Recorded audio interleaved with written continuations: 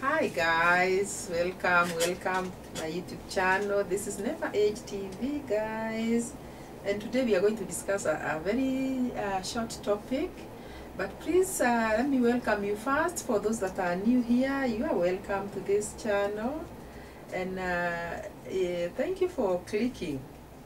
If you are new, thank you for clicking, and please subscribe before you leave. Subscribe to this channel, help us grow, and God will bless you. Now, if you are returning, I'm thanking you also, and I would want to ask you to share now that you have always been here. Share, and help this channel grow also. Now, I'm discussing a subject here that is very funny. The day I got fired. Have you ever been fired from your place of work, guys? Have you ever been employed? I was employed one time. Not one time. By the way, I've been employed about 3 times in 3 different companies. You know, when you are through with your studies, you get your first job and you are like all elated, going to work, you know. In fact, the first year you never even get late. Woo-wee, guys, you are going to work, you know, that idea, that feeling of a working class. You are hanging your hat back there and you are going to work, you feel very good.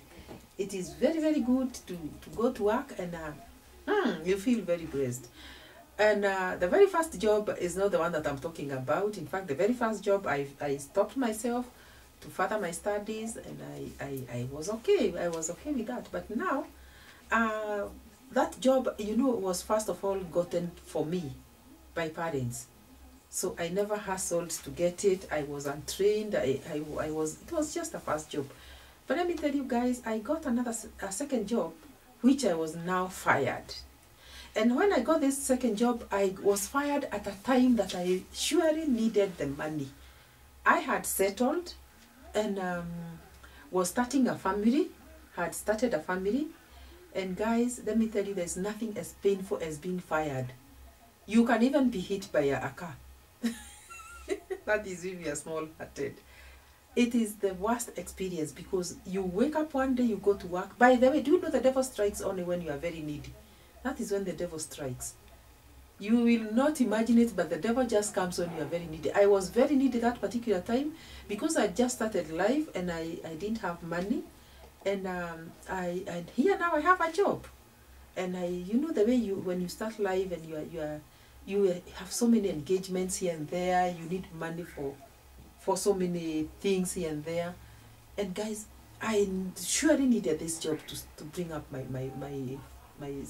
family, young family, and to also pay up a few things here and there, and to also look like somebody who is working. You need to dress well, you need to do ABCD. Some commitments I had made here and there. But guys, one of the mornings I will never forget. One of the mornings I went to work, and I was a secretary to the managing director of a certain company, which I'll not name here. Those that watch my videos, I'm sure if there's somebody who is watching my videos and used to know me, you'll know what company I was working for. And I'm telling you guys, I remember it was on a Christmas season when we were closing the year, and we were getting bonuses. You know, we were getting bonuses at the end of every year.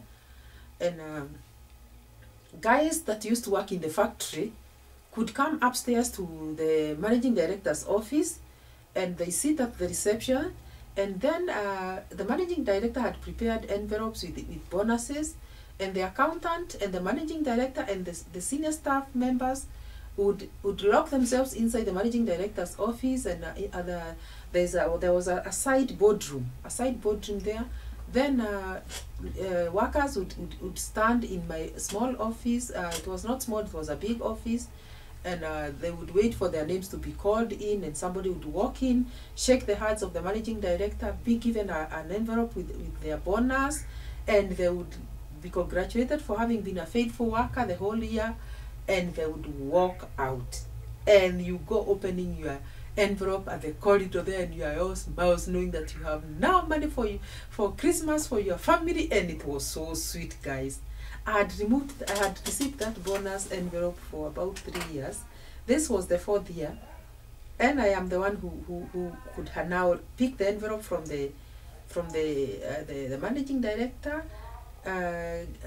give it to the accountant. The accountant calls the name, then the person called would come and pick the envelope, shake the hands of the accountant, the other staff there, and then the managing director, and then walk out and go their way. And guys, this particular time, the exercise went on very well. People were remunerated very well, and all the names were called except mine. And I said, because I'm the secretary to the managing director, I know he wants to give me my envelope privately, maybe after everyone else had gone downstairs. And guys, I waited, everybody went. Then the managing director called me and said, okay, so and so come. So I walked to the managing director's office with a smile. And guys, I was given my envelope. Yes, my envelope was there. And I shook his hands, and the other staff, and I proceeded to my office. You know, I was not leaving the office until the managing director leaves, and I closed up because I was the secretary. And let me tell you, I went to my seat and opened my envelope. And instead of finding money, I found a letter. I had been fired, guys. I had been fired, and it was in the letter. Just as I was reading the letter with amazement, and I almost collapsed. The managing director, I think, had given me time to just open the envelope and read the letter. He calls me from his office with the intercom, and he says, come. And I walked there, very sad. I was crying, and the managing director tells me, have you read the letter? I said, yes. Then he said, okay, so please hand over the keys, and please go to the accountant and let him calculate your dues for the whatever, and then you'll be paid, and you go. From next year, January, we are gonna get a new secretary. So guys, I can't imagine, I cannot begin telling you the trauma I got. It shook me to the core. I was a faithful worker. I had not missed the office. I was a hard worker. I never used to come to work late or anything. There is nothing I had done, but I was fired when others were being remunerated. Guys, it was the most painful experience of my life. And guys, have you ever been fired? What is your experience? Mine was bad. It almost took me to hospital with ulcers, stomach ulcers. Can you imagine? It's a January, and you're starting the year, the following year, going to look for a job. There was no indication. There was no indication that I would be fired, but I was fired at a time that I needed money most, with a very young family, and I did not even know what to do. But anyway, guys, who is like our God?